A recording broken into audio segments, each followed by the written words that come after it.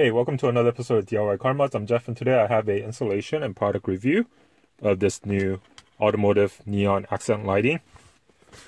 These are the footwell lighting that you install inside your vehicle. Here is the product. They provide you with 4 LED strips, and each LED strip has 12 LEDs, and you can set them to 7 different colors. Alright, here is the controller. Each LED strip comes with 3M double-sided tape, so you just peel this out and then you just stick it in. And this is waterproof, but it's mainly made for interior. Now they also provide you with a dual USB card charge port right here. So go ahead and take your USB cable from your control box and go ahead and plug it into one of the slots and then plug it into your charge port. Now this is the remote control receiver for this remote right here. And so this has to be somewhere outside.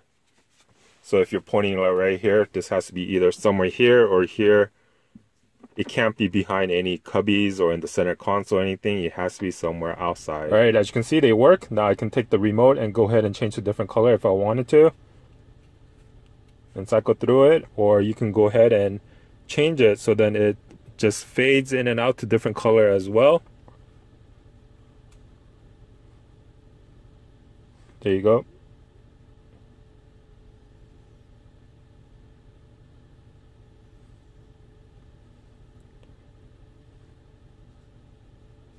Or you can do it so then it actually changes to the music as well.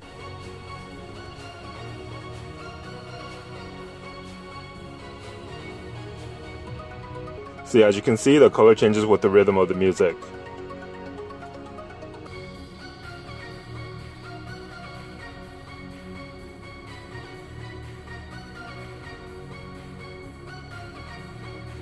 And there are 4 different options that you can push for the music as well.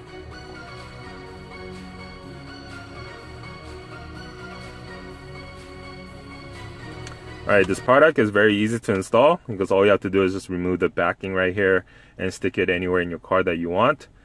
They do provide you with a very long cable, so you'll have no problem putting 2 in the front. Right, a few things I don't like about this unit is this receiver. They should make this receiver wire much longer, so that you're able to route it and hide it away from this little box, because look how short it is compared to here. It gives you maybe a foot or so of wire, because you would really want to hide this somewhere, right? So for example, if you have it hooked there, maybe hide it in here and put the wire outside. But because it's connected to all this other wire that goes to the LED strip, it's very hard to route all this wire throughout here. Hidden behind in here, and you press it, it won't work. Same thing within here. Like, you can put it into the charge port that's down here, and you can route the little wire so that it comes out through here in the front. However, when you have your remote facing this way, like if you're driving and press it, it won't work because the signal has to face that thing. So it would work if you turn it around like this and then change it. But again, it has to be outside pointing out here. It can't be inside the cubby. And so just because of that, I am going to purchase a longer USB extension cable. That way I'm able to route it somewhere up here. Now another thing I'm going to do is I'm going to go ahead and hardwire this into my vehicle so that's not using off the charge port. Now I know they do sell a adapter that you can plug in here, which is a female plug, and it comes with 2 wires at the end. And so you can connect those 2 wires into your fuse panel that's on your driver's side using an add a fuse. Alright, I'll have the product link in the description below, so go check it out. I will also post a updated video once I complete the whole project of adding the extra wire and also hardwiring this into my vehicle. As always, thanks for watching. Please like, share, and subscribe for more videos. Thank you.